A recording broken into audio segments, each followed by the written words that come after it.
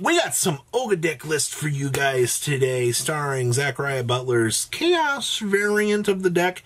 And by Chaos variant, I mean it's just a nice little splash of Chaos spaces, some search abilities. It kind of bends some of the norms that we kind of expected with this deck. So, smash that living crap out of the subscribe button, and let's dig on into more deck profiles. Shit.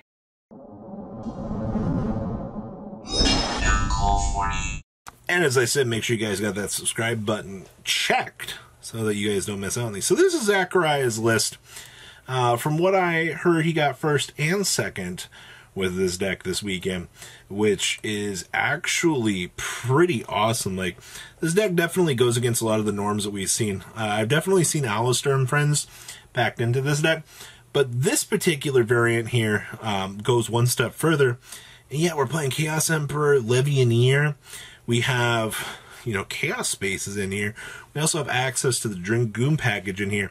There's a lot going on in here that just synergizes relatively well with this deck, which is absolutely awesome. So we have triple copies of Alistair, the normal summon invoker. Hey man, when you can make Mr. Macabre, or you can make a Caliga for easy access to punish your opponent, why wouldn't you? Alright? We have one copy of Alrit, the Ogdoadic Dark. One copy of Amnesia, one copy of Aeron, triple copies of Ash Blossom and Joy Spring, one copy of Black Dragon Collapse Serpent, one copy of the Chaos Dragon Legionnaire, one copy of Chaos Emperor, the Dragon of Armageddon.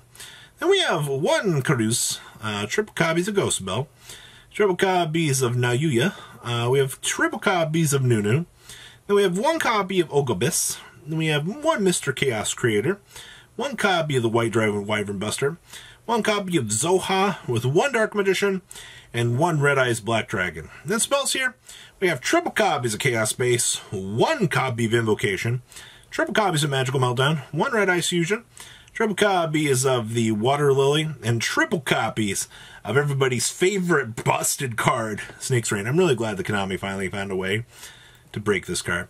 Then down here we have one Enchinda, one Verte, one copy of Cross Sheep, one Artemis, one copy of the Hyperton, with one Strena, with one Dragulbulbul, one copy of Hope Harbinger, one number 100, one King of the Fair Limps, one Dingrisu, one Abyss Dweller, one Red Eyes Dark Dragoon, one Macabre, and one copy of Caliga. Side deck here we have triple copies of Lancia, triple copies of Phantasme, triple copies of Nibiru, triple copies of Cosmic Cyclone, and triple copies of Mystic Mine. Wrapping up, yeah, that's right, ladies and gentlemen.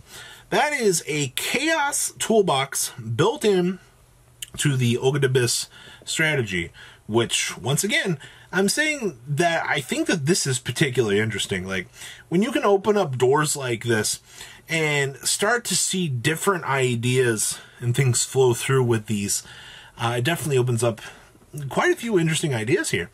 Now, we have another list here for you guys.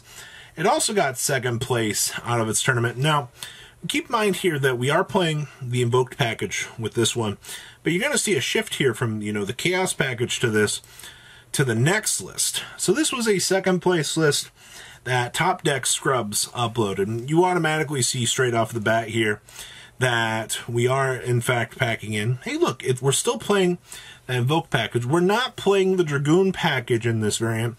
We're basically taking that aim and we're trying to play more of the combo-centric build that we already be having access to with standard Ogdoadic, or Ogdoadic.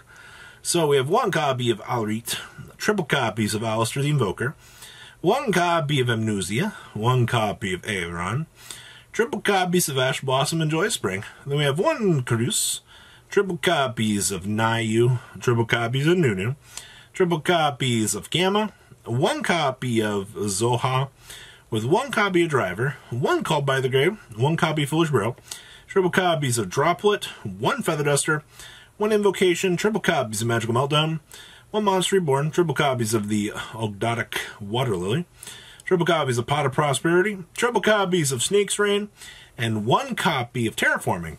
Down here in the extra deck, one El Mirage, one Enchinda, one Soldier of Chaos, one copy of Hyperton, one Strena, one copy of Dragulbulbul, one copy of Hope Harbinger, one Numeron 100, King of the Fair Limps, Dingrisu, one Abyss Dweller, one Omega, one Macabre, one Kliga, and one copy of Ogdoadic. Wrapping up this list. As you can see here, both lists are abusing the fact that number 97 can actually call out number 100. And guess what? You have an OTK machine ready to go and end the opponent's dueling career. All right, when you can smash 8K across the table for literally, what, 2 level 8s to OTK your opponent, super easy stuff, all right? It's very cheesy, but it does get the job done for what it needs to.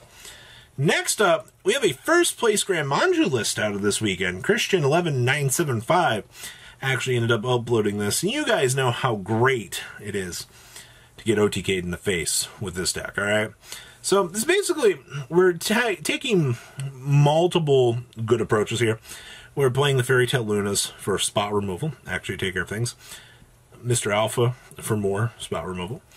One Pankratops for additional spot removal. And the entire Danger package here for spot removal. Also, for the most part here, most Grand Maju variants have started to head towards Interrupted Kaiju Slumber at this point, instead of the Golden Castle. The Golden Castle stuff just, it's not as good as it was. The value that you have within those cards, it's not as good as it was. So, we have triple copies of Alpha, the Master of Beast. Triple copies of Bigfoot. Triple copies of Danger Thunderbird. One copy of Dino Wrestler Pankratops. One copy of Doggeron. 2 copies of Mr. Eater Millions. Triple copies of Fairy Tale Luna. Triple copies of Godarla. Hey, you know why you have to play this, right? Stupid Stormwind. Triple copies of Gamma Seal. Triple copies of Gizmek Orochi, the Serpentron Sky Slasher. Triple copies of our OTK machine. We have triple copies of the Interrupted Kaiju Slumber. 1 copy of Monster Reborn. Triple copies of Potter's Ires. Triple copies of Super Polymerization. And triple copies of Trade-In. Hey, the amount of level 8 synergy that you just get in this deck. Hey, level 8. Hey, level 8. Hey, level 8. Hey, level 8. It's free real estate for the discard fodder, quite honestly. Down here in the extra deck, we have 1 Nightmare Phoenix. 1 copy of Dragul Belong. 1 Pain Gainer. 1 Snaphold. 1 copy of Hope Harbinger. 1 number 100. Man, this is the 3rd deck that is abusing the whole 2 level 8s to OTK the opponent. We have 1 Zeus. 1 Dingrisu. 1 Starving Venom. 1 copy of Dragostapelia. 1 Praying Kids Washer. 1 Mud Dragon. 1 Elysium. 1 copy of Eldritch the Mad Golden Lord. And 1 Diplexer Chimera. Hey, this is a super poly target, by the way. Side deck here, we have 1 Dimensional Fissure, 1 copy of Harpy's Feather Duster, triple copies of System Down, triple copies of Twin Twister, 1 Red Reboot, triple copies of Some Limit, and triple copies of Mr. There Can Only Be One. Wrapping up Grand Maju for everybody. Alright, and the last list we actually have for you guys here is from Mr. Slim. Alright, Michael Boyd made top 4 at his locals here, playing, you guessed it, ladies and gentlemen, Dark Magician. I think this is the 4th Dark Magician profile that I've had the chance to see over the last couple of months. Maybe Dragoon really is just, maybe this card is really good for this deck.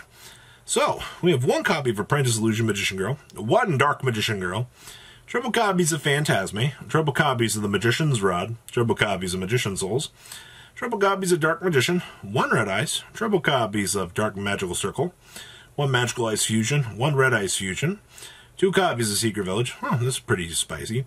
1 copy of Secrets, triple copies of Soul Servant, triple copies of Dogmatica Punishment, triple copies of Eternal Soul, 2 copies of Ice Dragon's Prison, triple copies of Solemn Strike, and triple copies of Torrential Tribute. Wrapping up the main deck.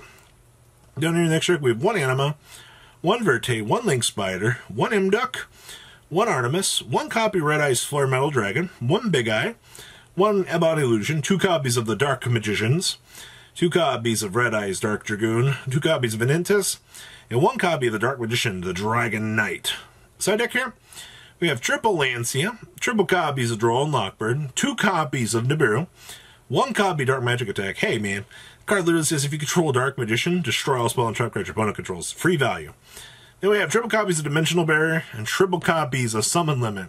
Wrapping up Dark Magician and a chunk of interesting deck profiles for everybody today. So what do you guys think about these lists? Leave a comment down below. Smash the ever-living crap out of that subscribe button so you guys don't miss out on more excellent deck profiles. I really do want to hear what you guys think about some of these lists. And we'll be back tomorrow to hopefully talk about the breakdown of luxury games. I will see your beautiful faces back here later on the day for some more cool awesome content. Peace out, guys. Thank you, patrons, for making the ride never truly end. Without you guys' support, well, I would probably be doing Truffle Shuffle videos for a living. Guys, please check out VanCole40 for all of your Cardfight Vanguard content brought to you by MCole40. And if you are looking to pick up singles, check out mcolegames.com for your trading card game needs. Thanks for watching, everybody.